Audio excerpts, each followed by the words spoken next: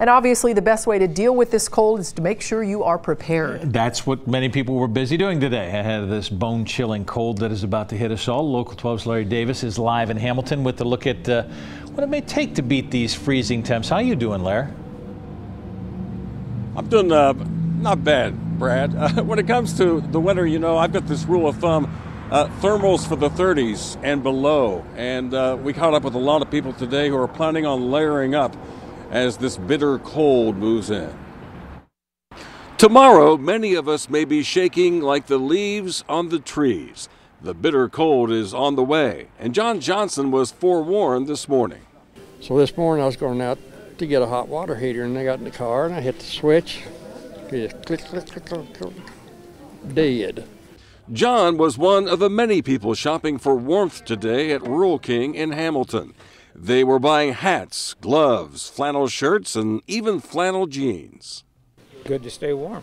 They're great. They come in men's and women's both, and they're just a really nice addition to have. And, you know, that little flannel lining really adds a lot to a pair of jeans.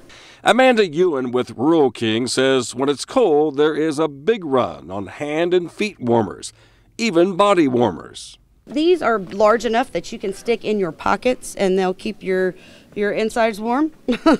You can put them in your coat pockets if you have them on the inside coat pockets. They're great for that. They're bigger than your hand warmer, and they also stick. Chris Goff was shopping for warm work clothes. I'm going to be out there for a while, so I mean a couple hours in really cold weather. I'm going to kind of layer, so what I'm looking for is something like the fit thing that's going on, and so I can go off and on as I get more vigorous in what I have to do. To help pets and farm animals deal with the cold, there are items like floating tank de-icers for horses, thermo hoses, and submergible tank de-icers. This goes in your large water tanks. Keeps if it starts to freeze, you drop this in there, and it's going to keep them nice and thawed out. With single-digit temperatures on the way, shoppers are going all out to keep warm. A heater from a garage, just trying to get it warmed up.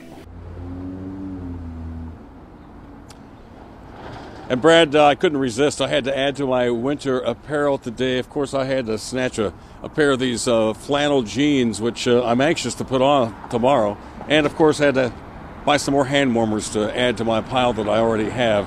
And believe me, there will be more to come. Live in Hamilton, Larry Davis, Local 12 News. Brad, back to you. Flannel jeans all around, Larry. Doctors say wind chills can pose more of a danger than the cold temperatures. Also, shivering is your body's way of trying to warm up. So you need to go inside or bundle up if you're doing that. And when those temps are at their lowest tomorrow morning, Good Morning Cincinnati team has you covered. News, weather, traffic, all starting tomorrow morning at 4:25. A conviction